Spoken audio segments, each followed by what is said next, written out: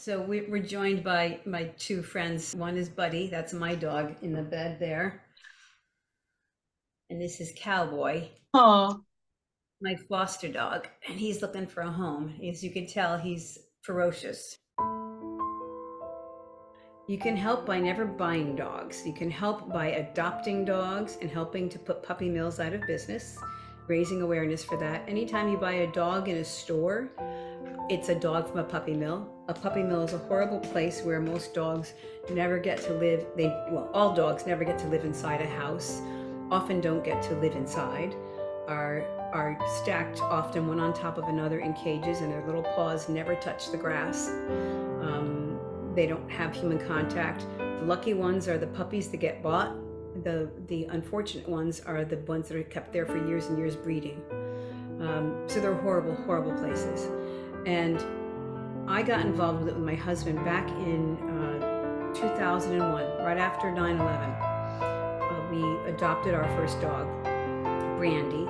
She was a toy fox terrier. She's on my website, and I talk about dog rescue on my website. If you go to my website, which is raissakatonabennett.com, there's all these tabs, and you can read about rescue and why it's important.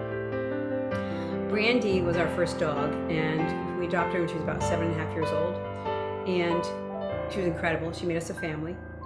And we'd had her about 2.5 months when someone approached us about fostering an old Chihuahua named Goldie.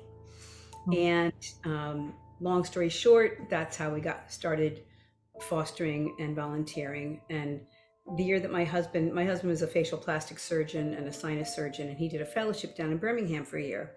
So when I went down there with him, I became a dog trainer because I've always loved animals. And I learned how to train dogs to make them more adoptable, not to make them do tricks, although I can, just to teach them how to feel safe and be a good citizen and stuff like that. And so that just kind of started us on our journey of getting involved with rescue and fostering. Throughout the pandemic, we have fostered ourselves over 40 dogs, not at the same time, obviously. Our most recent ones was Marley, was a King Charles Cavalier that I adopted to my good friend Natasha Yvette Williams, who is the star of she was in Parade with me, that's how I met her. She starred in Some Like It Hot as Sweet Sue. And she's done 8 Broadway shows, and so she told me she wanted a King Charles Cavalier, and I said, we've got him. So I got Marley and fostered him, and then she and her husband and their 2 wonderful children have him now, and he's living a wonderful life. And then we had Shallot, another a Cavapoo, who I adopted to a lovely couple in New Jersey. And then we had Dolly and Daisy, which were 2 adorable 3.5 and 4.5 pound Chihuahuas, long hair, beautiful girls. And they just went to a good friend of mine, North Carolina. And the last one of that group left is Cowboy. And Cowboy's a 1.5-year-old toy poodle, maybe with something else in him because these adorable ears. You can also see great video of him on my Facebook page. He's just a great little dog, and we'd love to get him in his forever home soon for 2 reasons. One is this little guy never really had a puppyhood because he was used as a breeder in a puppy mill, which means, so he lived his whole life in a confined area, maybe 4 by 4 feet by 4 feet, and didn't have this loving and this cuddling. And look at how much he loves it. I mean, it's just heartbreaking. He's very tired today. Why are you so tired? You're exhausted.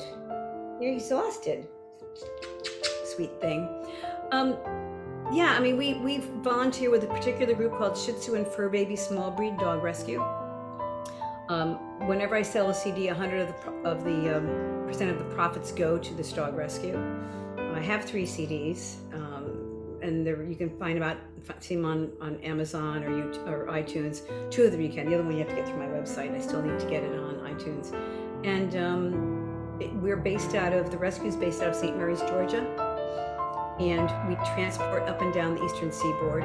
We have transport once a month. We just had this last weekend where volunteers drive like an hour and a half, 2 hours with a bunch of dogs, and then the next group picks them up and continues to drive them north, and vice versa. And that's how we do that. And we're taking an awful lot of dogs in because Unfortunately, down south, puppy mills are not illegal. And so that's education, letting people know that it's a horrible business. And these are sentient beings. These are beings with feelings, and they deserve better.